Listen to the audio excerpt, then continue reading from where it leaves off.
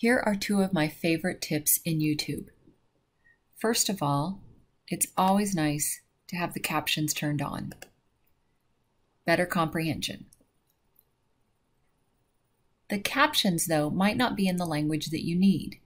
If you click on the gear in the bottom right, the settings button, where it says subtitles/CC, mine says English. If I click it, I can choose auto translate.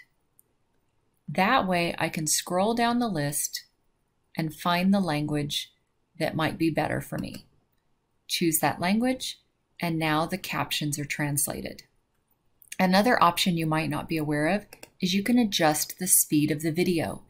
If the person is speaking too quickly, you need them to slow down, or maybe you want to speed the video up because you just want to get a quick idea of what the video is about.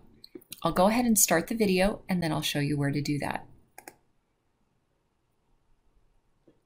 Let's take the sound off. What I've noticed between the two, the only difference is my Office 365 school account Playback has the speed. ability to send to OneNote directly from Whiteboard or post to Teams. 0.5 speed. And I can also share within my organization by starting to type someone's name 0.75. versus sending them the share link. On this screen, I see all the boards that I've created. I can create a new whiteboard or go to one I worked on in the past. I'm going to click on Create New Whiteboard. If it opens for you in this area, you can simply click on the arrow in the top left corner where it says My Whiteboards to get to your list. Now I'll go ahead and mute that. So basically click the gear for settings, go to playback speed, and choose the setting that works best for you. I hope that helps.